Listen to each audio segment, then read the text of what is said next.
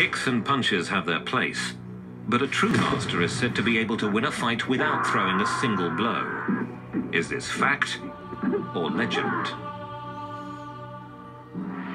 Rickson Gracie has fought masters of countless martial arts styles and beaten them all. He may be the best fighter in the world.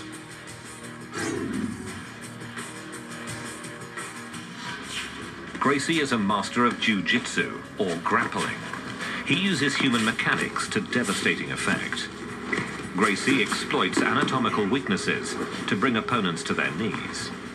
A lot of fighters, they feel comfortable to fight away, kicking, punching, and stay away from you.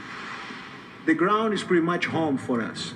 I want to get close to my opponent, and once I'm close, I can either go to your body, to your legs, or even to your head. And once I'm here and I take you to the ground, you in my territory, and then here I can choke you out, I can give arm bars, I can go a knee lock, any joint. That's Gracie Ju Jitsu.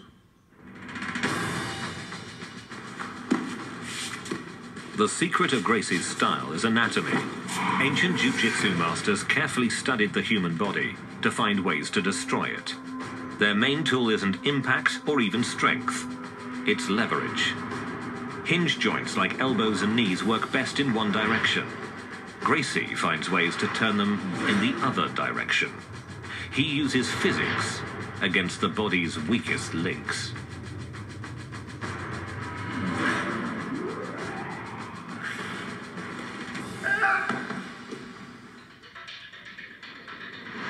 Rickson has never tested his skill to the limit for fear of maiming his adversary. But finally, he has an opponent who can take it.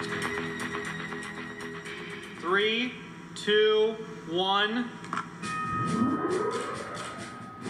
Rickson applies 600 pounds of lateral force to the atlas, the critical juncture of the skull and spinal cord, and the only thing holding the head onto the body.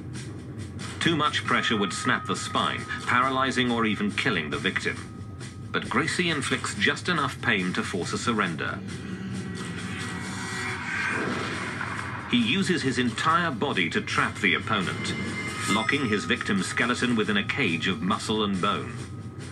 The human body is only as strong as its weakest link, and Gracie's art applies the most pressure to the weakest points to break down the entire chain.